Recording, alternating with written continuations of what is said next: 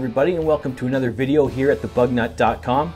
I just want to bring you up to date with what I've been working on Project Super 71.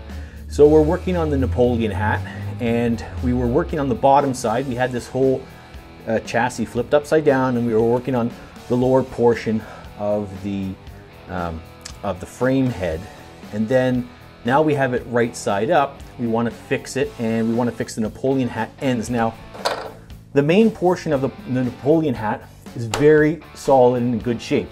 The ends, however, not so good. So both sides have a lot of wear and tear, holes and rust. So we want to fix that. Now, they don't sell, this is a Super Beetle. So this piece, the Napoleon hat for the Super Beetle, is a lot of money. So if you're trying to stay on budget, there's some different things that you can do. I'm going to fabricate my own ends for the Napoleon hat, and I figured it definitely keeps me within my budget. And again, the worst case scenario, if I fail horribly, then I can buy the piece. So it depends. If you have the money or you have the time, figure out what's best for you. This is just what I've done. You do whatever works for you. Anyway, we flipped it over. We know that both portions of this Napoleon hat are in terrible shape. What I did was then we measured everything out.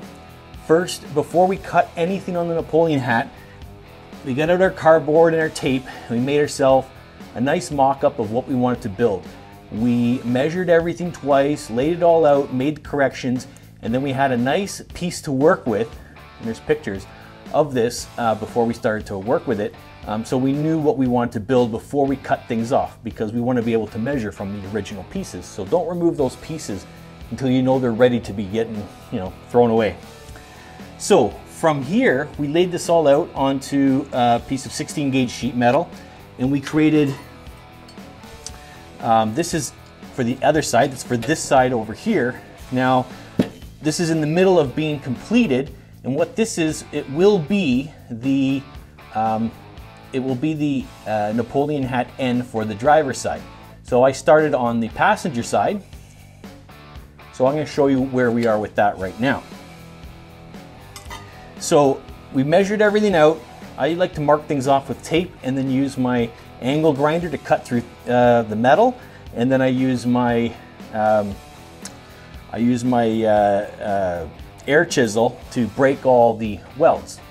So the welds have all been broken. We cut this, and then we were able to remove, this is the bad piece of metal on the Napoleon hat. It's full of holes, kind of like Swiss cheese. And yeah, we don't need this anymore, but we can keep it as a reference. So try not to destroy it if you can when you take it apart. It definitely helps to have around, because you can look at it and see what things you need to tweak later on. So try not to destroy it if you can, and save that. Next up, we took our piece, we made what we needed to, and then we custom fit it for this section of the Napoleon hat. The end result, you've seen pictures already, is something like this. Okay? Now this is the homemade Napoleon hat end for the passenger side on this Super Beetle. Everything's been custom fit, and you can see we now have a very nice replacement end for this. We'll be able to go in, clean this up just a little bit more, weld this all in, but before we do that, we had to make one more piece that you don't want to forget about, and that is, and I've lost it already, here it is. This is just a piece that goes inside so that when you crank those bolts down tight to the body of the car, you don't crush anything. So you need another piece of metal. I made this one actually out of, I sliced off a piece of this exhaust pipe to the right thickness. Got out some pliers, bent it into a shape that we need, which is basically a peanut, okay, or figure 8. That will go over where the bolts go. And then your new replacement piece that we've made will go over top of that. And we line up everything, and we're going to weld this all together. So I'm very happy with the way this turned out. We got to do the same thing for the driver's side. We're going to, again, we already have the mock-up. I just reversed it. We've bent it up. We're going to finish this piece.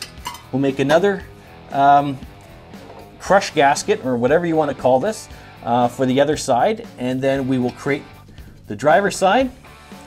And when we're ready, we'll have all of our pieces, measure everything, We'll weld it all up, make it nice and solid, nice coat of seam sealer on all of the welds, paint this nice and clean, and then we'll be able to move on to the floor panels. So the floor pans are an exciting piece of the project because it always looks good when the floor pans are installed on your chassis. So that's where we're at right now. I hope you learned a little bit and you can tell what we're doing here on Project Super 71.